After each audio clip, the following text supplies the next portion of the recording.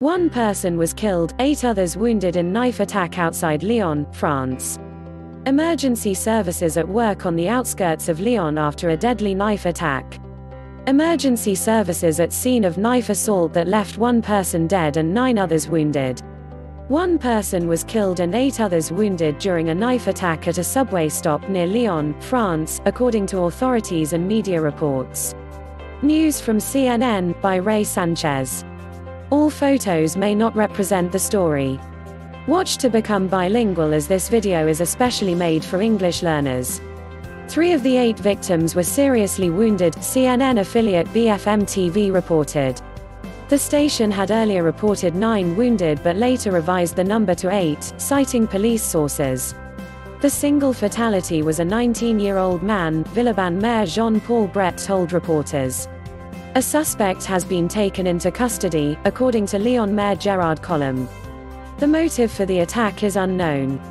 I am extremely shocked by the attack that just took place in the Lyon area, during which 1 person died and several others wounded, some seriously, the mayor tweeted.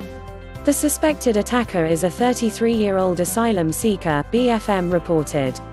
The attack is not a terror investigation at the moment, a police trade union official told CNN. Bret said police were seeking information about the suspect from authorities in Paris. Terrorism had neither been dismissed nor confirmed, he said. French Interior Minister Christophe Castaner, via Twitter, expressed his condolences to friends and family of the young man killed. He said he was following the situation. The assault occurred in Villeurbanne, a suburb of the southeastern city of Lyon, about 4:30 p.m., BFM reported. Emergency services responded to an exit at the Laurent Bonnevet stop of the Lyon Metro. It's a place where there are a lot of people, but it isn't a particularly scary or crime-ridden area, Bret said of the scene. In September, 7 people were injured, including 2 British tourists, during an attack by a man wielding a knife and an iron bar in northeastern Paris, police said. The assault came after a series of knife attacks in France. CNN's Simon Bouvier and Catherine Norris-Trent in Paris and Larry Register in Atlanta contributed to this report.